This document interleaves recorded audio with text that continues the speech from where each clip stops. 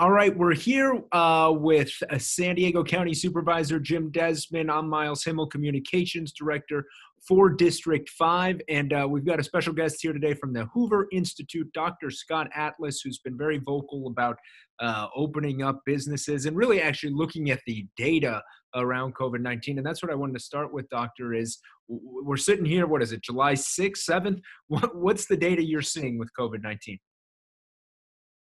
Yeah, well, okay. So there's a lot of data, and unfortunately, there's a lot of very superficial thinking about the data. So we have to be sort of able to understand what's important and what's not. We see that, first of all, the most recent calculations are that the infection fatality rate is far lower than what we originally thought. In fact, the latest data shows that it's 0.04% for people under 70. And what that means is that it's less than or equal to seasonal influenza for everyone under 70. You're not going to hear much about that because it sort of goes against the fear and panic in the media. It's only sensationalized when it's bad news for some reason, but that's good news. Okay, that's point number one. Point number two is that we have learned who to protect, and that's the very elderly people with serious underlying diseases. And how do I know we've learned to protect them? Okay, we're looking at the data. We knew that early on, half the people almost in the country, it's 43 or so percent, were nursing home patients who died from this. What are we seeing now with these rise in cases? It's actually, I'm cautiously optimistic here because we're seeing a lot of cases, but we're not seeing any increase in cases in older, high-risk people. And we're not seeing any increase in deaths. And these are the people that die. And so we have to look at this cases focus very carefully with what I would basically say is critical thinking here, okay? It is not, it never was, and it never can be a policy goal to stop all COVID-19 infections. That's neither rational when there is a contagious disease present, nor is it necessary. It is only necessary to make sure that the very high-risk group doesn't get infected. And we're being very successful with that. In fact, it's sort of remarkable if you look at the numbers of the increase in cases, which is, of course, expected. And I'll tell you why in a second. The dramatic increase in cases and no increase in deaths, even though, yes, we still have to wait to have the final word on this. But right now, we're talking over a month of increased cases, okay? The date of increased cases corresponded basically to the first week or so of June. That corresponds to the big protest marches. It does not correspond in any way, no matter how many people claim it does, because they're not looking. It does not correspond time-wise to any states that have had any kind of relaxed openings. The relaxed openings are months, 6 to 8 weeks ago already. The timeline of getting an infection is much sooner than that after exposure. We know this. This is not even arguable anymore. So the timeline basically corresponds to social mingling, mainly from the thousands and thousands of protesters marching. Okay, the good news is the overwhelming majority are younger, healthier people. In Florida, for instance, the average age is 36. The average age 2 months ago of COVID-19 infection cases was 65. So, I mean, is this bad or good? It's fantastic. Why is it fantastic? Because it shows A, we're protecting the high-risk group, and B, we know, it is not arguable. We know, proven all over the world, whether it's the United States, Europe, Asia, repeatedly, that healthy younger people have very low risk with this infection. Very low risk of getting super sick and very, very low risk of dying. And we know this. It shouldn't have to be argued anymore. And so the reality is that we're seeing healthier younger people get the infection. Now, what's the problem with that? Well, first of all, we want to make sure that we're not having them transmit to the high-risk group. I said there's no evidence that they are, partly because we've learned and we know all these things to do about protecting these high-risk people. We also know that low risk younger people deal with this infection. In fact, it's been receiving a lot of pushback, but the reality is that 98, 99% of people infected recover. Okay, that's a fact that doesn't have to be argued anymore. We don't need to protect people, younger, healthier people, who are not going to have a problem with the infection. We don't isolate people because of the flu. We don't do that. These people have a less than or equal to risk of a serious complication from this than they do from the flu. So, we have to be rational here. There's a positive to having low-risk groups get infection. What's the positive? This is how you develop population-based immunity.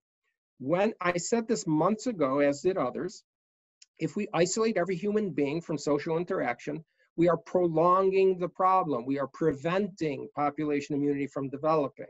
But once we've isolated, and this is what we had called for, isolating, protecting the high-risk group, once we do that successfully, we don't care if younger, healthier people get the infection.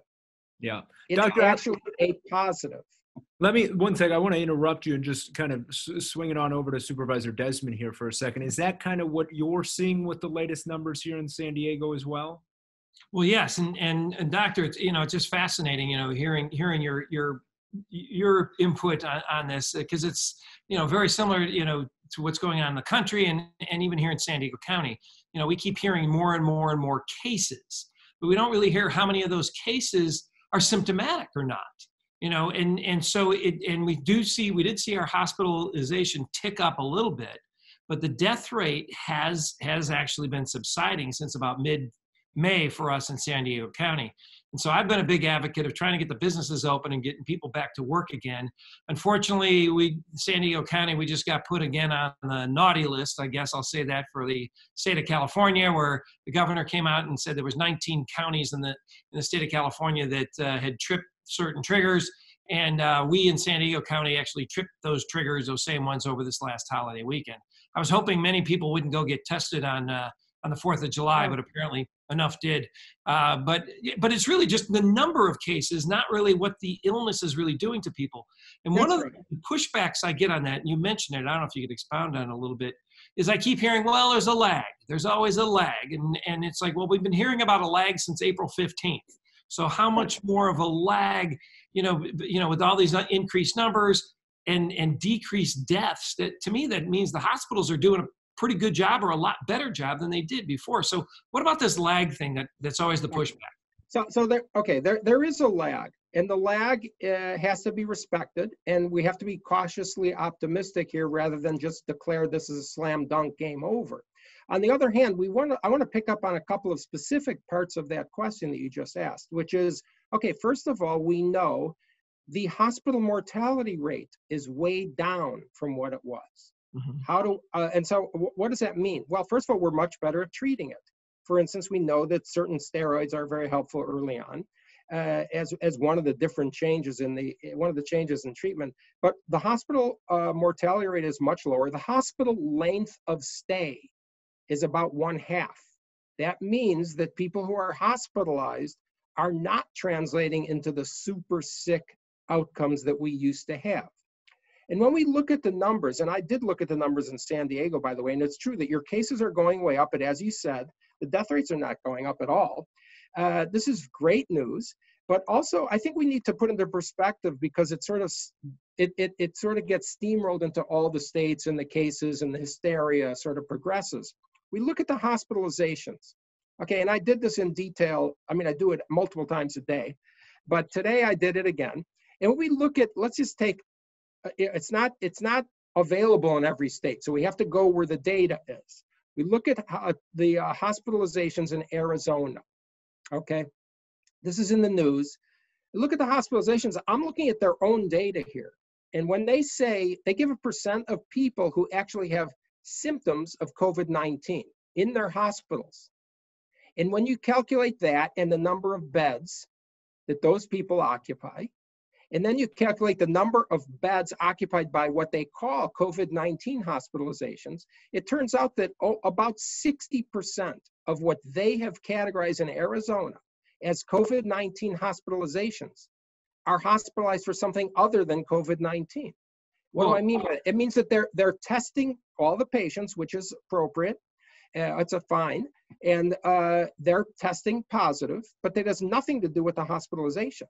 And so it's a gross sort of, it's a misleading statement to talk about how many hospitalizations. We have to be very careful here, because when people are loose with the language, they're inciting hysteria.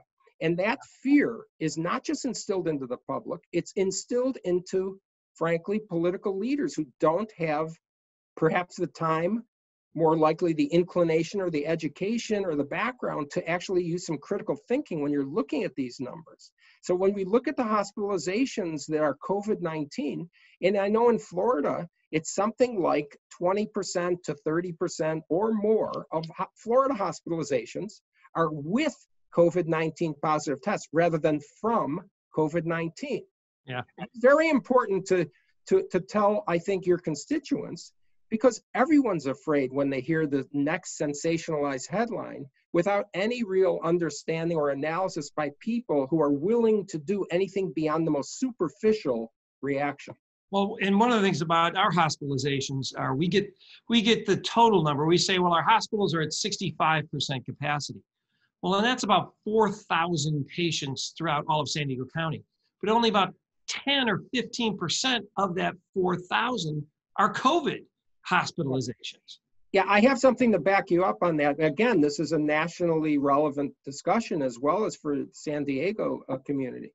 I looked at the data that's very detailed on the Texas website, and the Texas, they have the hospital zones, and I went to the most crowded hospital zones in the state of Texas, and I looked at them, and exactly what you just said is true. When you calculate it out, 15%, maybe maximum 20% of the hospital beds in the most crowded hospitals in Texas, 15 to 20% are COVID-19 patients. Well, 85% are non-COVID patients in the hospitals that are the most crowded. So there's this sort of, again, like, I don't know if people want to believe the worst case scenario or if they simply are incapable of looking beyond the first headline. I don't want to impute anyone's motives, but I think it's very harmful when people don't understand what the numbers really mean. Well, and people, numbers, everybody uses numbers to fool each other, I guess, in some cases, but it just appears that, we don't get the full picture always, particularly when, you hear the percentage of capacities and things like that, and people that have the virus or testing for the virus, or which ones are symptomatic, which ones are not symptomatic. It really makes a big difference. In particular, what I've been pushing for is trying to make sure our economy stays open. And we're going in kind of fits and starts right now, where today in San Diego County, or at midnight tonight, we're going to be closing down restaurants unless they serve outside. So they can't have any indoor dining, they can have outdoor dining. And so we're getting more and more restrictions, but based primarily on the number of cases that we're getting that are testing positive. And to me, that doesn't necessarily tell the whole picture, but politics and everything else aside, people want, hysteria. Bad news sells newspapers. And that's true. As we know, and that's what they want to sensationalize and go after. But, one of the things, so what do you think, where do you get the data, I guess, because I've yet to find it, on the shorter hospital stays? Because I don't know, the hospitals have to themselves release that, or where do you get that information? Yeah, this sort of data, at least at this point, has to be from the hospital heads themselves and the chains of hospitals themselves. And that's true. I have that data from various sources, including Florida, but also outside the U.S., by the way. It's also consistent with what's going on in the world. We are not alone here. We can look at other people's experience and see what's happened. And by the way, I think it's very important for people to realize that the correlation to the timing of the cases has nothing to do with this slight minimal reopening that has happened in the United States. And we also know that time-wise it doesn't fit, but also we don't see that in all the other countries that have opened either. We don't have to look at this and say, oh, wow, we don't know what's going on. Well, we do know what's going on. We know that countries like Switzerland, Sweden, the Netherlands, France, Italy, Spain, Belgium, on and on, have had more open, interactive communities, and they have not had a significant problem. We don't need to be the trailblazer and guess here. We know what happens. And when we see what we're getting here, we understand. And although public officials somehow you're one of the rarities, I think, who understands that there's a harm of the policy itself. And when you look at the harm of the policy itself, it puts things into perspective here. You know, I mean, if you want to eliminate all infections, okay, everyone must stay inside the rest of their lives and wear an oxygen tank. You're not going to get any infections. Okay, but there's some trade-offs we're not willing to make there. And that's sort of said just as an exaggeration to make up the point that when we have harms of economic lockdown and school closure, what does that mean? Okay, well, we know, for instance, that people get economic problems and they have serious problems. We know there's a massive increase in the suicide hotline number calls. We know there's a significant increase in the opioid deaths abruptly in March and April and May. We know that there's also a significant problem with locking schools down, even though children have virtually zero risk from anything with this. And we know that teachers are a young profession, but when we look at the school closures, I don't know why we're not prioritizing the children. There's massive harms here from not having school. Yeah. Distance learning doesn't work. Half the kids in Boston didn't even sign on any given day. There's a 30% drop in reading level from distance learning. But the most important thing that our children learn from school is from social interaction, group activity, learning how to mature socially. And not just those kinds of things and physical activity, but also schools are where children learn. We learn that they need a hearing aid or they need glasses. And what's even worse and totally not talked about here is that the #1 agency that reports child abuse is the school. And if you close schools, you're not seeing this. We know that child abuse is dramatically increasing, by the way, because of the lockdown and because of the unemployment. We know it not just from what usually happens, but we also know that 35% increase in serious child abuse visits to the pediatric emergency rooms. 35% increase. This is not just someone who slapped their kid in the face. This is some people, these are parents who think they may have killed their child or their child has a problem breathing. And I'm sorry to be graphic, but this is very important for people to understand. The consequences of closing schools are enormous. The consequences of having people who make up to $50,000 or $40,000 to $50,000 a year, half of them have lost their jobs. Yeah. I mean, these are enormous complications. Not everyone has a second home in La Jolla that they can just hire somebody and help their kid tutor their kid. I mean, you know, this is very impactful. People are destroying families and a future generation here because they're afraid. The data doesn't support that. Otherwise, we would shut down the schools every flu season from November to April because the flu has a higher risk for people under 70 than COVID-19. Wow, that's incredible, and it's very true about, you know, the schools. I agree with you as far as getting the kids to interact. And my daughter's a school teacher, and she can tell when, you know, some kid starts wearing gang clothes or things like that, or if they're being affected, or they can tell if their parents are helping them with homework or not. And it's you know, the school is a you know, a great socialization factor as far as kids are concerned. So I 100% agree with you. One of the things, I don't even know if this concept really holds true, but one of the things our numbers have held pretty much steady. About 4% of whatever number we test in San Diego County, about 4% test positive. Some days it's 8%, some days it's 6%, some days it's 2%, but about 4%. Is it safe to say that if we were to test everybody all in one day, that 4% of the population would have it or not? I'm just trying to figure that.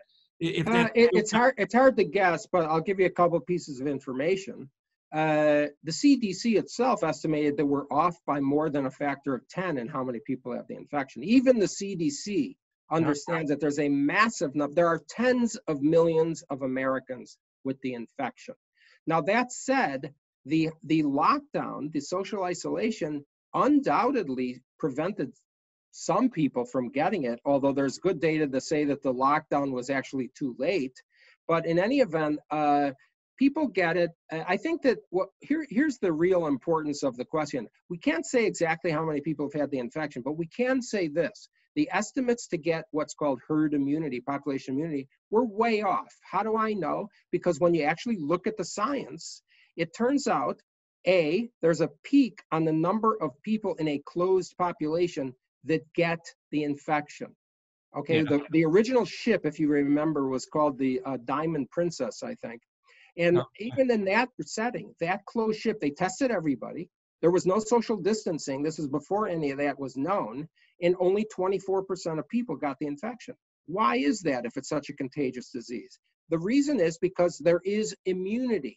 There is already existing immunity from either other coronavirus infections or related infections. And so when you get a testing done, and there's good data that says that, we know about the antibody test, that all this technical stuff is in the common narrative now, but I don't want to be boring, but there's another type of immunity that's called T-cell immunity. It has nothing to do with antibodies. So even though the way we say who had the who had the infection is by testing from antibodies, those are the numbers you're referring to, or maybe you're referring to the virus testing, but whatever way, when we say that, okay, 10% of people have antibodies. In New York, 21% of people in New York City have antibodies. There's another larger group of people that have immunity from their T-cell response. This is all in the data, but it's not spoken about on TV.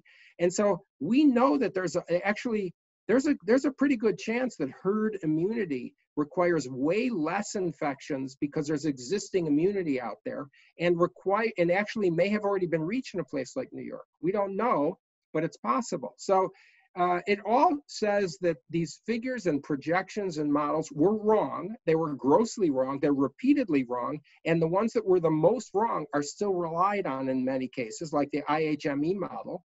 And so we have to be very careful. Let's focus on the evidence. Let's reassure everyone that we know what we're talking about here. We have the evidence. There's sort of a logical pathway here when we understand it's not just the number of cases, it's who gets the case, who gets sick, how are they dealing with it? And if we can keep protecting the people who are at high risk, we're in good shape here. Well, do you think we're on a downward trend then? Because the most vulnerable, the elderly, are getting, are not testing it positive at the numbers they were before, and now it's more people. For us, the average age is now 40 in San Diego County. Right. So is it a downward trend to see that the younger people are testing more positive than the most vulnerable, or is it? I don't know if that's a trend at all. Well, I think what we can say is that there is more social mingling. I mean, whether it's due to the protests or not are a separate discussion, but it's obviously due to the marches to a great extent. But okay, there's more social mingling of younger, healthier people than there was before, because most of the people that were mingling at the marches were younger people. From looking at it on TV, I don't have data on that, but it seems obvious. And so there had a lot of proximity to each other. They were screaming together. They were using the same megaphones. I mean, this is obvious ways that infection could spread. That's okay as long as they get it. But this is why there's younger people, and we're better at isolating the older people. I would say something very interesting in that it used to be that there was a very high mortality rate in the older people in the nursing homes when they're tested positive. Yes. The latest data on nursing home testing is that 70% plus or minus a few percent are asymptomatic, even with new infections in nursing homes. So this implies something else is going on. It implies perhaps that the virus is not as lethal in and of itself, because as we know, viruses change, they mutate. And frankly, the one way that viruses sort of fizzle out is by mutations that make them less problematic, not more problematic, less problematic. Oh, that's good. So this is another sort of piece of good news, is that older people, we're not seeing deaths go up, we're seeing them go down. Older people are not the people who are getting this new wave of infections. And, I feel like, we're in good shape here as long as we focus on what's important about these numbers. All right. Well, Miles, we're almost out of time here. Yeah. Well, that's what I was going to kind of leave you with, because I know both of you have to run here. But Dr. Atlas, what's a kind of a final thought for people here in San Diego County or different places that maybe read the headlines and are worried or think there's something? Leave them with a final thought. Yeah, I think the final thought is, be careful in your reaction. Try to delve a little deeper and focus on the important points of who's getting these cases. And I would say, frankly, that if there are people that are so afraid that they don't want to go out, then don't go out. Okay, but frankly, honestly, the rest of us, we need to live. The country is committing, honestly, national suicide if you continue this lockdown. It's a very harmful policy. It's really harmful to the children. It's extraordinarily harmful to people economically, and it translates into life years lost. And we're creating unnecessarily a massive problem that is a bigger problem than the infection itself. Well, I appreciate you coming on. I appreciate you standing up, both of you guys, and we'll talk soon. Okay. Thanks, Doc. Thank you. Thanks for the opportunity.